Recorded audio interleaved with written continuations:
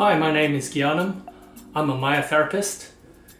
In this video, I am presenting a definition of the myofascial sling concept, and I will also be demonstrating a few functional exercises related to the myofascial slings. The integrated model of joint function proposed by Andrew Vleeming and Diane Lee refers to a force closure mechanism called a myofascial sling that allows for effective force transfer between the trunk and the lower limbs and facilitates coordinated movement. Effective force transfer requires specific co-activation and release, which means myofascial slings function as one cohesive unit. Altered kinetic control can cause asymmetric forces in myofascial slings, which could be the cause of lumbopelvic pain.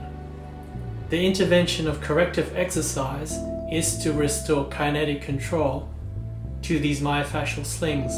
The posterior oblique sling provides force closure to the sacroiliac joint and consists of the gluteus maximus, the contralateral latissimus dorsi, with the interconnecting thoracolumbar fascia. The anterior oblique sling consists of the pec major, external obliques, contralateral internal obliques, transverse abdominis, adductor abdominal fascia, and contralateral adductor longus.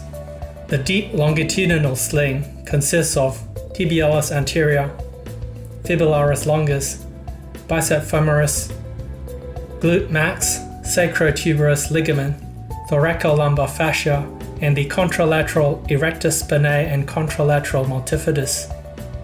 The lateral sling consists of gluteus medius and minimus, TFL and ITB, adductors, and contralateral quadratus lumborum.